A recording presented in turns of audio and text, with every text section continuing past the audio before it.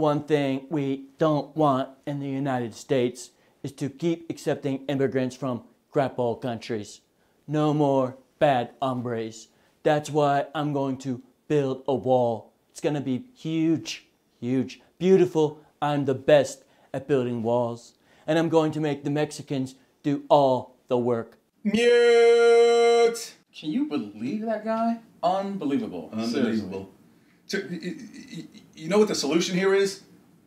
Having a moral compass. Yeah. Anyone who has a moral compass, 2 words, would see like 80 problems with what that guy just said. I can't believe he said, gonna make the Mexicans do all the work. And in Hollywood, we wouldn't let the Mexicans do any of the work. There would be no work. Yeah, could you just flip it to the Peaceful Prophet channel? Peaceful Prophet channel, that is the best channel. Okay. You're a wicked, idiotic, vile, corrupt spawn of Satan! And I was probably one of the first victims of the Southern Poverty Law Center.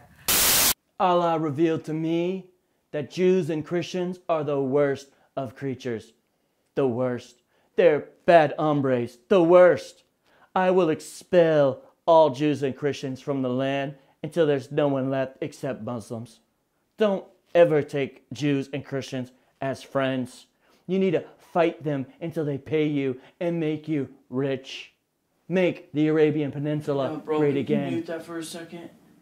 You know what I like about this guy so much, man? He is so indigenous. Indigenous. Absolutely. So indigenous. I mean, what a freedom fighter. Freedom fighter. Power to the people. He's all about that. He is a social justice warrior. Before there was even social justice warriors, emphasis on warrior. 7th century Antifa right there. A lot of people just say that he's like, you know, bad and all this stuff, but they don't understand context. If you understand the context, you see that he's totally peaceful. And people who don't understand that are freaking racists who should be punched in their freaking mouths. A lot of people say Muhammad and they say PBUH after they say his name. When I say his name, I say Muhammad SJW. Man. That's what I'm saying. And one thing we need to understand, why is he saying any of this about Jews and Christians? Seriously. Western imperialism. You take away Western imperialism, there's nothing but love. Hashtag the worst Western imperialism. Hashtag. All right, let's go. Now let's compare that with the 6 stuff that Trump says. Oh, yeah. Altogether, the SPLC spent $20 million on salaries alone. In that same year, they transferred that $4.4 million offshore to the Cayman Islands. I've had a lot of relations with a lot of beautiful women over the years. Tens, models, movie stars. I scored with all these beautiful women using my simple 2-step method. Step 1, get rich. I mean, really, really rich. Stupid rich. Step 2, oh my grab the freaking goodness! I can't believe this guy. I mean, this guy has no respect for women. Misogyny. Takes advantage of women. I can't Misogyny. Totally objectifies women. I would never work in an industry that took advantage and objectified women. I would never be even associated with any type of industry or profession that did such a thing, man. Yeah, I mean... You gotta stay away We from fight this against stuff. that, right? We fight against this stuff. You know why? Properly functioning moral compasses. Yeah. When you have the properly functioning moral compass, you see this and you see what's wrong with it. When you don't see what's wrong with it, something's out of whack. You know what I'm saying? You said he got stupid rich. At least he got one part in that sentence right. Yeah. What? Yeah. Stupid. No concern for the 99%. All right. Back to Muhammad. Grab the women by their... The unique mixture of stimulants and hallucinogens gives me the anger and delusions I need. The Family Research Council, a mainstream conservative think tank that advocates for mainstream conservative views, such as traditional marriage and restrictions on abortion, was put in the same category as the Klan by the SPLC. Some people only go for 10s. Me, I prefer 9s. 9-year-old girls. 9-year-old girls are the best.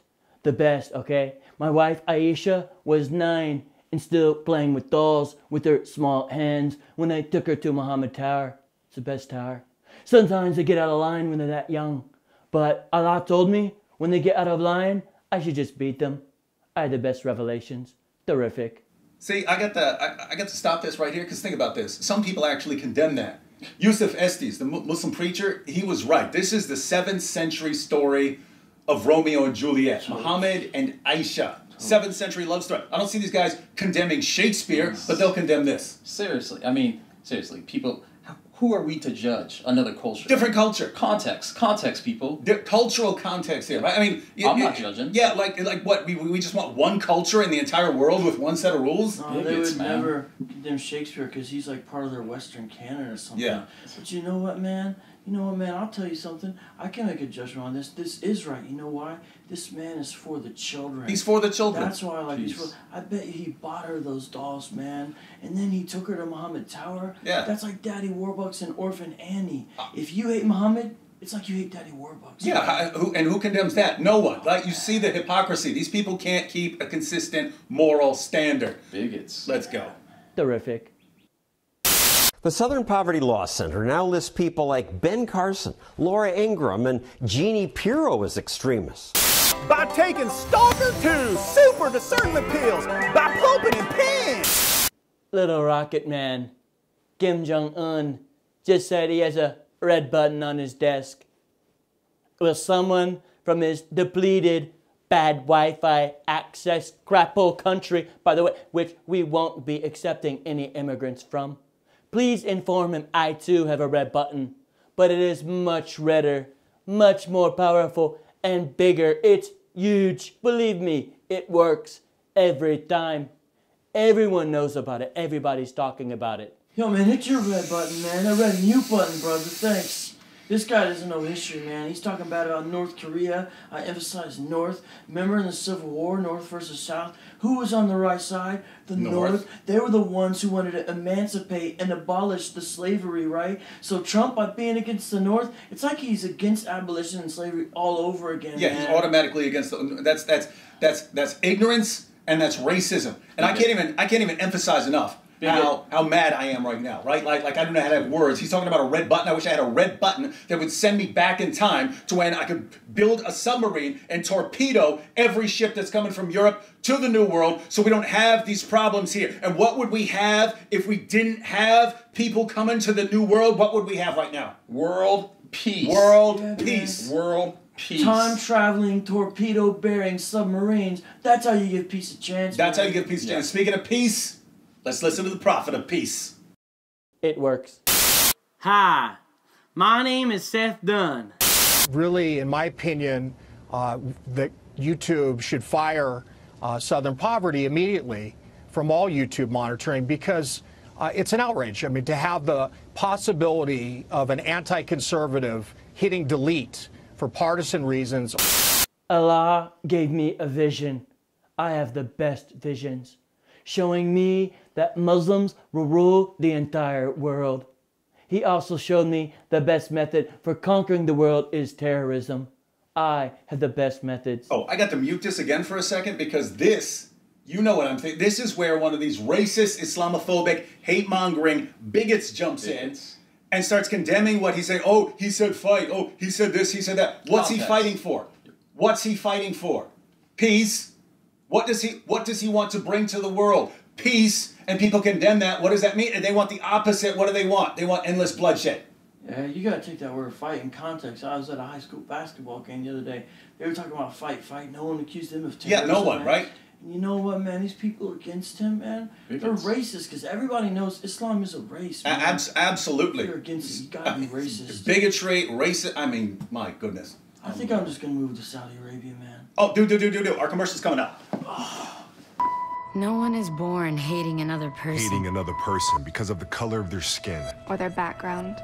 Or their religion. People have to be trained to hate. Trained to hate. Trained to hate. Here, at the Southern Poverty Law Center, we're filling a new generation with utter hatred by labeling everyone we disagree with. Everyone we disagree with. Racists and bigots, and putting them on a list. On a list. On one of these things. With neo-Nazis and the KKK. If you want to help us train kids to hate anyone who's not a radical leftist screwball, support the Southern Poverty Law Center.